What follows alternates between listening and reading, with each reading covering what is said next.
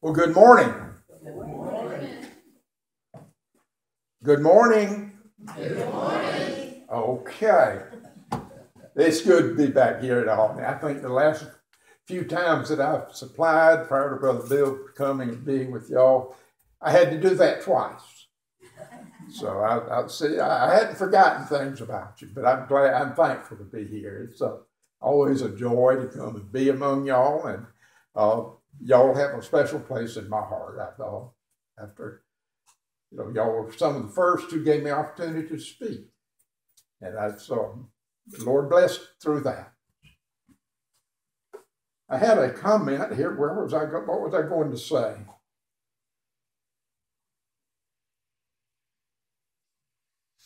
Psalm 283. I need the prayers of those I love. I need y'all's prayers this morning. Y'all know that. Y'all have already been in prayer. So my desire is that you continue as the Lord leads me in the things that I might have to say. So if you would, I've got to the habit of praying before I read my scripture text. So if this is time for that.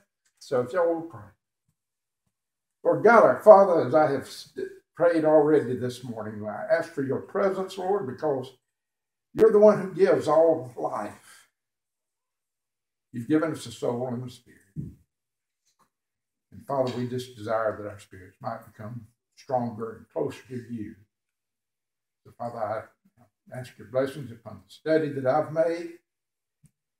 Bless your blessings that I might be able to say the words that will glorify thy precious and holy name this morning. So lead us, O Lord.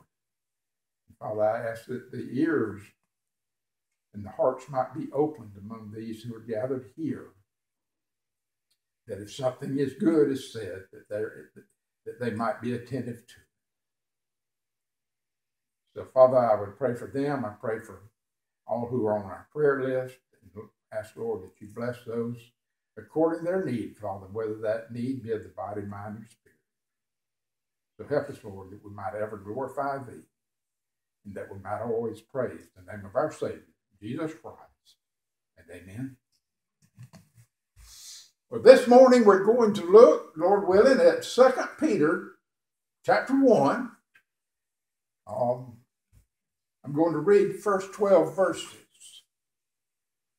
2 Peter chapter 1, beginning at verse 1.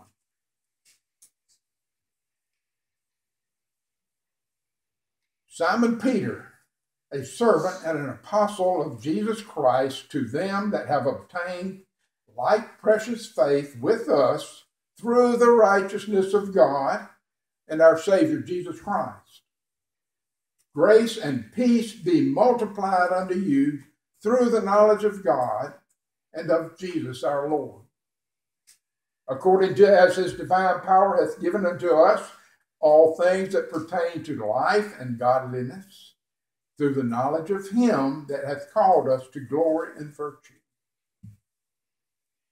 whereby are given unto us exceeding great and precious promises, that by these ye might be partakers of the divine nature, having escaped the corruption that is in the world through lust. And besides this, give all diligence.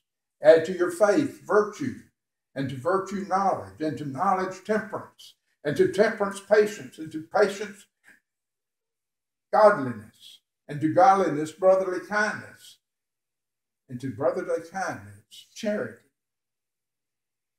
For if these things be in you and abound, they make you that you should neither be barren nor unfruitful in the knowledge of our Lord Jesus Christ. But he that lacketh these things is blind, and cannot see afar off, and hath forgotten that he was purged from his old sin. Wherefore the rather, brethren, give diligence to make your calling and election sure. For if ye do these things, ye shall never fail. For so an entrance shall be ministered unto you abundantly into the everlasting kingdom of our Lord and Savior Jesus Christ. Wherefore, I will not be diligent Wherefore I will not be negligent to put you always in the remembrance of these things, though ye know them, and be established in the present truth. As I began preparing for this message, after reading and trying to understand what the Lord would have me to bring, it was my intent. Notice how I said that. It was my intent to focus on verse 11 about making our calling and election sure. But as I continued to read these verses, I realized, or rather I remember, verse 11 doesn't stand alone. And not only does verse 11 not stand alone, none of the scriptures stand alone. They are all intertwined. Sometimes it takes more study for others to understand that than some. I had to be reminded of it. But the understanding of these verses somewhat, understanding of verse 11 somewhat depends on what's said about it before and a little bit of what comes after it. So my initial focus, verse 11, well, I'm not so focused on it now. Now, before we get into the meat of the text, I feel it's important that we understand who is writing this epistle under the leadership of the Holy Ghost. We look at verse 1 of our text. We see who is writing, and we see to whom it is written. And then we jump down to verse 12, and it tells us why it was written. Now, the identity of the writer is evident. It's the Apostle Peter. But exactly to whom he is immediately writing is less clear. He does not seem to be addressing any particular church, such as Ephesus or Corinth or some of the others, as Paul does. Peter only identifies them as, quote, them that have obtained like precious faith with us. Now, I wanted to get more specific. I want to give you a little more identity concerning these people. And to do that, we have to turn to 1 Peter chapter 1 and verse 1. And he's a little more specific there, but it's still a little vague. So he's in chapter 1, verse 1 of 1 Peter, he writes, to the strangers scattered throughout Pontus, Galatia, Cappadocia, Asia, and Bithynia. Now, who are these people that are scattered? As I understand it, Peter is writing to those Christian Jews who have been scattered unto these strange lands by the persecution in Jerusalem and Judea. And by continuance, these scriptures are to God's elect down through the ages as we travel through this strange land. Yes, we are traveling through a strange land. Now, why is Peter right? Verse 12. In verse 12, Peter reminds them, he calls on them to remember the truths which they had been taught and which had already been established in their minds. It's Peter's desire to, by this letter, stir up their minds and their memories of these truths. As he is writing from prison, he can't go to them. He's in prison in Rome, and he understands that his death is near. And he feels like, if I don't write to these people, if I don't communicate with them in some way, I'm going to be negligent in my calling. I'm going to be negligent in my service to them and negligent to Christ. He says, I can't fail to do this. I write this letter. Now, I shared the identities of these, or when I shared these identities of those to whom Peter wrote, I've cut the identity short a little bit. But I want to look at a little bit more detail. If you want to follow with me, put your fingers there at verse 1 of our text and turn back one chapter or one book back to 1 Peter 1. And I want to read those two verses combined. I'm going to start with 1 Peter 1:1 and read continuous into 1 Peter 1, 2 Peter 1 and 1. Peter, an apostle of Jesus Christ, to the strangers scattered throughout Pontus, Galatia, Cappadocia, Asia, and Bithynia, to them that have obtained like precious faith with us through the righteousness of God and our Savior Jesus Christ. So the precious faith that we are talking about here, we see that Peter is telling us how it's obtained. He says it's not obtained of ourselves. He says that faith, that like precious faith, comes through the righteousness of our Savior Jesus Christ. When we get to verse 2, though, Peter is praying that through their knowledge of Jesus Christ, that grace, not that saving grace that they already have, but he's praying that a grace for peace and peace for living will be bestowed upon them, that they might live through the influence of saving grace, that they might grow in their faith. Then we turn to verses 3 and 4. Peter's still reminding them of the power through which they received grace and knowledge. Then 5 through 7, they receive instruction. We receive instruction. In fact, not only are we given instruction, we are given an assignment. Why is that assignment there? That we might grow in our faith and knowledge of Jesus Christ. And then it's in these verses, the second, well, it's actually the first commandment that he gives. He says, giving all diligence. So this is what he's saying. You be diligent in this assignment. I want to reread verses 5 through 7. And besides this, giving all diligence, add to your faith virtue, and to virtue knowledge, and to knowledge temperance, and to temperance patience, and to patience godliness, and to godliness brotherly kindness, and to brotherly kindness charity. Now through Christ we have received saving grace. And we've received these graces that we need to live and follow after him. But what he's calling for us to do at this point is to strengthen our faith through exercising these things that we've just read about. The Apostle Paul, when he wrote to the church at Philippi, told them something somewhat similar. He says, wherefore, my beloved, as ye have always obeyed, not as in my presence only, but now much more in my absence, work out your own salvation with fear and trembling. They are to add to their faith.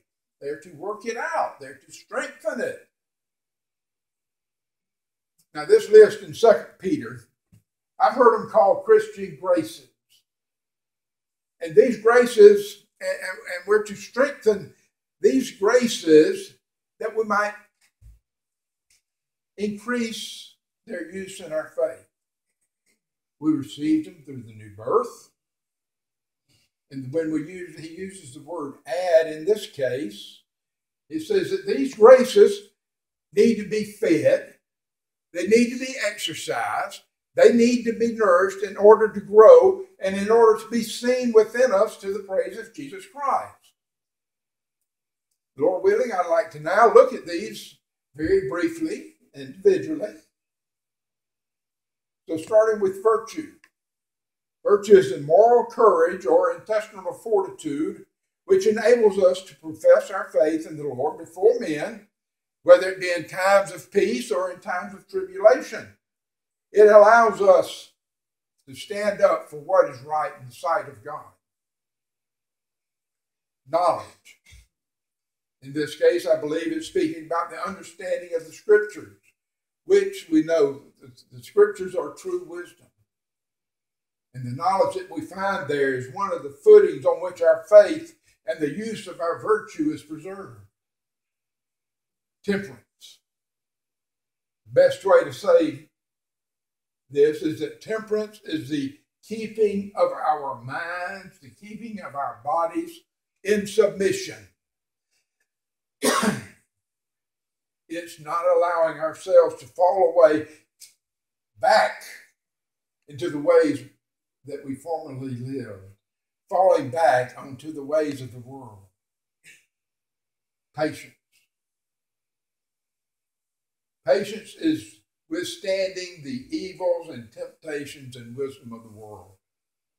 It's us enduring whatever comes before us with the mind of Christ. Patience allows and enables us to persevere through any trial, through any temptation, with humility and love. Godliness. Godliness is joyfully submitting to and bowing before God in piety and with a reverential fear. But this is not a show or an outward show to impress men. The thought there turns me to the Pharisee and the parable of the publican and Pharisee, where he made that show. But instead, it's a personal, I'll use the word demonstration, of adoration and love for God coming from within, coming from the heart, the soul, and the mind. Jesus made reference to this in Mark 12:30 and 31. And thou shalt love the Lord thy God with all thy heart, and with all thy soul, and with all thy mind, and with all thy strength. This is the first commandment. And the second is like, namely this: thou shalt love thy neighbor as thyself. There is none other commandment greater than these. So that second verse 31. Well, it sent me right back to the next of these living graces. It says, love thy neighbor. What is it taught? Where is it leading back to? It leads back to brotherly kindness. And this is a necessary grace for individuals toward each other within the church. It speaks not only of good wishes toward the brethren, but it also speaks of our activity within the church. It's desiring good toward each other, but it's also doing good toward each other. There's a difference. Couldn't help but go to James in this situation where he says, a man say, yea, a man may say, thou hast faith, and I have works. Show me. James must have been from Missouri. Show me thy faith without thy works, and I will show thee my faith by my works. He had a lot to say about words of action before he got to this. Now, the last of these graces is charity. And I believe that charity is inclusive of brotherly kindness. For brotherly kindness, again, is a demonstration of love within the local church, quote unquote. Whatever we may deem to be the local church. But our charity or love is to extend well beyond the scope of the local church. I want to quote Matthew Henry. This is what he says about charity.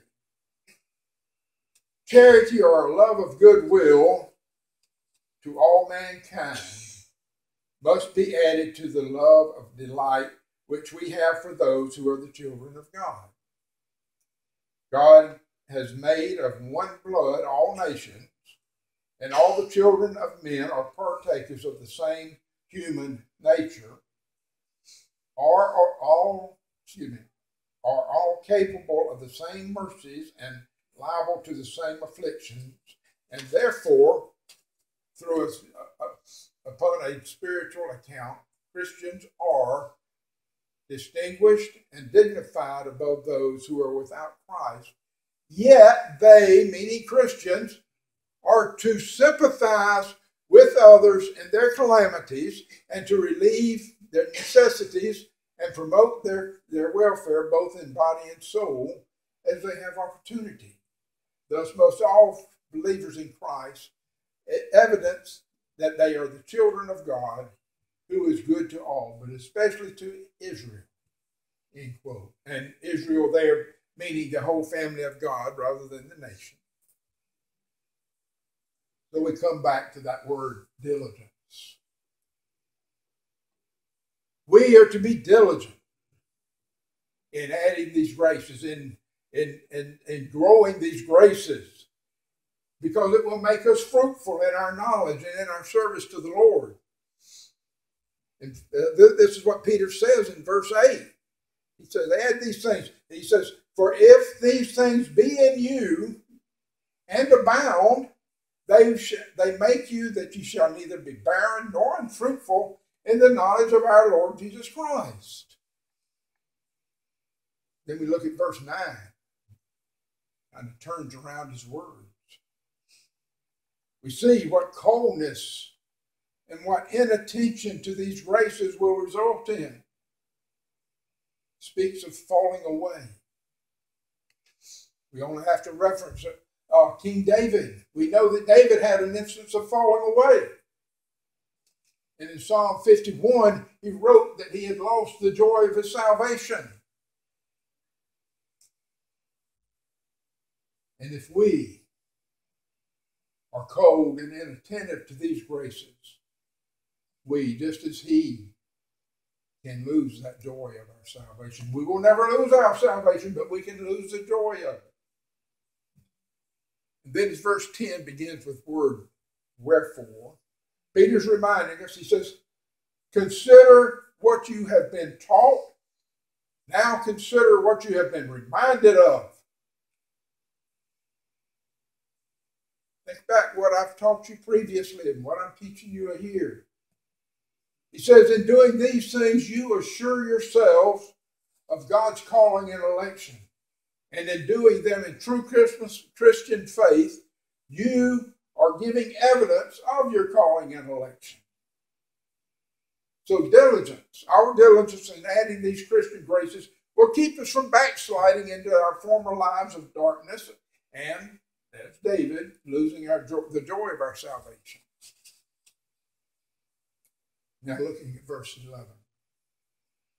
For so an entrance shall be ministered unto you abundantly into the everlasting kingdom of our Lord and our Savior, Jesus Christ. In this verse, Peter he's trying to assure and comfort those who have received that like precious faith with us through the righteousness of God and our Savior Jesus Christ. The beloved, without that like precious faith, neither they, that he's writing to immediately, nor can we exercise these Christian graces, because there would be nothing to us. But because of God's saving grace, because of the shed blood of Jesus Christ, these living graces are attainable goals. These are goals that we're to reach for and run the race toward. But Paul in Romans 8:29 and 30 tells us, whom he did foreknow. Who did he foreknow? Those who had that like precious faith. He did also predestinate to be conformed to the image of his Son, conformed to the image of Christ. Christ had these graces. We're to grow in these graces, that he might be the firstborn among many brethren. Moreover, whom he did predestinate, them he also called, and whom he called, them he also justified, and whom he justified, them he also glorified. Beloved, when we're glorified, looking at that last section, we will have had that entrance into the everlasting kingdom ministered unto us. But we're not there yet. Therefore, as we remain here in the earth, I need to be diligent. You need to be diligent. Why do we need to be diligent? Because we are the elect, called children of God. We need to be following these teachings. We need to be doing these teachings. We need to be growing in these Christian graces. Why? That the world might know that we know Jesus. Why? Because these evidences of our salvation, these are evidences of our salvation. So let us give thanks to the Lord that he inspired Peter to record these words, that we might know that there's work for us to do, even though we already have our salvation through grace. Did this end up exactly like I planned out to start with? No, it doesn't matter. I followed what the Lord wanted. I feel like what the Lord wanted to say this morning. So I'll close with this. Lord bless you. Love you. Look forward to being with y'all again sometime. So God bless you. Thank you.